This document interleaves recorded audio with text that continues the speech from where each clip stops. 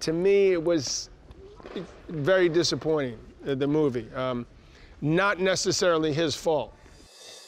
So we had people submit questions for you on our social media platforms. Can I pick 5 of the best ones to have you answer? Finally, I get a good question. You ready?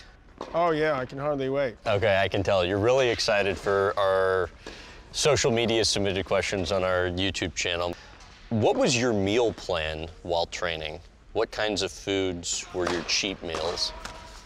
Oh, I cheated on everything. I was a big pretzels and beer guy, or a little Haagen-Dazs, little ice cream guy if I was, losing it. But, I burned through a lot of calories, so it's not as if I was too concerned about that. Weight has not been my issue, so you got to feel that out. But those would be a couple things that I enjoyed quite a bit. What do you think of the job Shia LaBeouf did in the movie about you and Borg? The best thing that it appeared that he did, and this may not be his fault, was the actual tennis part. So that would tell you that, to me, it was very disappointing, the movie. Not necessarily his fault. I never spoke to him, wasn't involved with it. And why was that? I tried to meet with the producers because I said to Bjorn and I, we should do it together or not do it. And it just never worked out. I said, we don't have much money in the budget. I said, okay, don't pay us the money. Just give us some money if, at the other end. Right. So you don't have to pay us any money, okay? Right. But, if you're going to start trying to sell the then that's where come on. And then, I don't know if we can, forget it. Yeah. And it stinks. I was watching some of this stuff. It's not even true, some of it. So I guess it's a movie, so you try to be, you're allowed to have certain licenses, I guess, or freedoms, even if it's not true.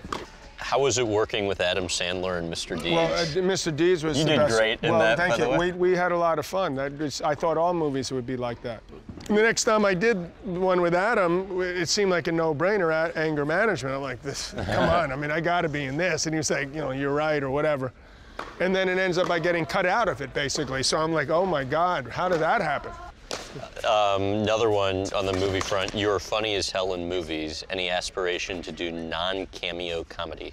It would be nice, but I'm not like going auditioning for it. I don't know if that's the play either. I don't think so. So I think my career may be nearing its climax. Hopefully there'll be something else. I don't know. All right, last one. You threw out a pretty good first pitch a while back at the Mets game, and you did. You nailed it. Yeah. Did you ever consider pitching? Well, I did pitch as a kid. I went through until I went to high school, and so I pitched, and then I went to.